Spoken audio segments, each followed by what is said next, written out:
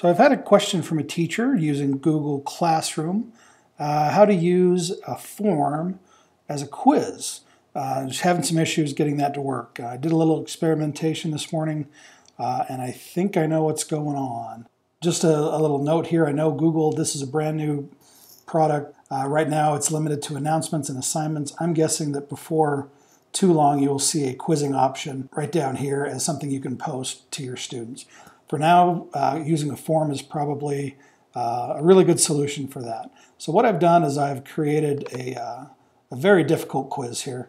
I can read and understand this question. Questions don't matter. But I want to post this to my classroom.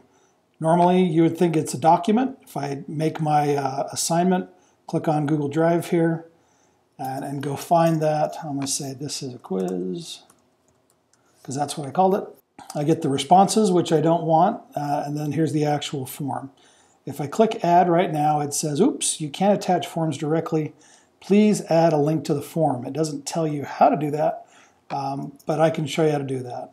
So from my quiz, I have some options up here in the menu bar.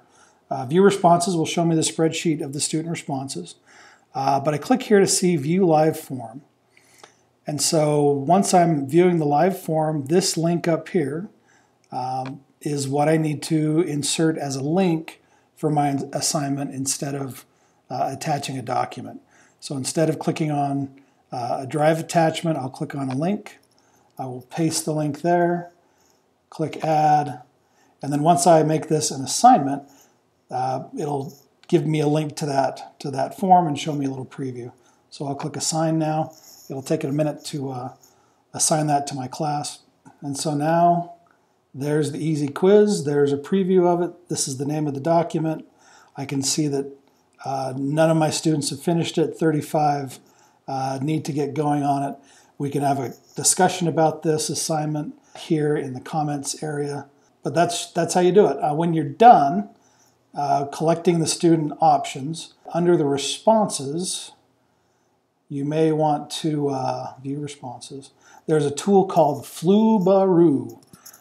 It's an add-on that you can add on to your Google Forms. I've already used it once. Once I add it as an add-on, I can use that to grade Google Forms as like a quiz, and it will email the students back. It's pretty cool. So, to find that, you would click on Get Add-ons, search for, and it's right here, Flubaroo. But if it's not there, F-L-U-B-A-R-O-O, and click Add right here instead of Manage. I've already got it installed. But that will allow you to use Google Forms as a quizzing mechanism and then have Flubaroo grade it, give you the scores, and email students back what they received on that assessment. So hopefully that helps with this teacher and with the rest of you all looking to use Google Classroom in new and exciting ways. Good luck to you all.